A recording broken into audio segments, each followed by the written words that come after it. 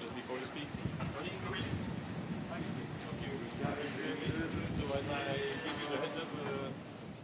So as I told you earlier, yes. The authorities have decided to shut off the event, and I'm here to signify you the decision.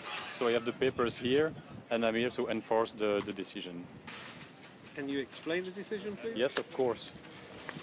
Do you have maybe someone who speaks French who can help you to understand better the... Yes, of course. Can we please ask for Benedict or Cotelin, please?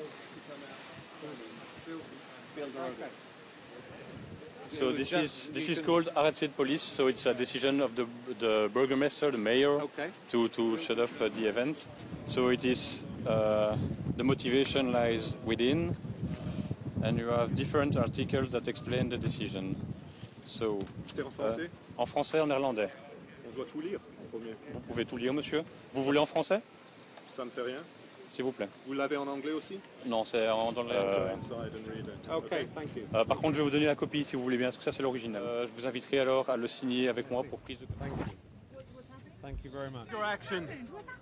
Hey, ask the Marxist man. How do you like Brussels now? I decided to make a discreet exit. What now, Mr. Barrow?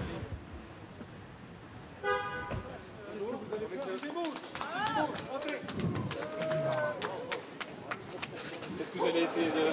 Bah écoutez, normalement je devrais rentrer puisque j'ai été invité. Enchanté, monsieur Zemmour. Vous êtes bienvenu. Merci. Mais vous voyez, nous sommes à Bruxelles. Ah. Comme Trump a dit, c'est le hellhole.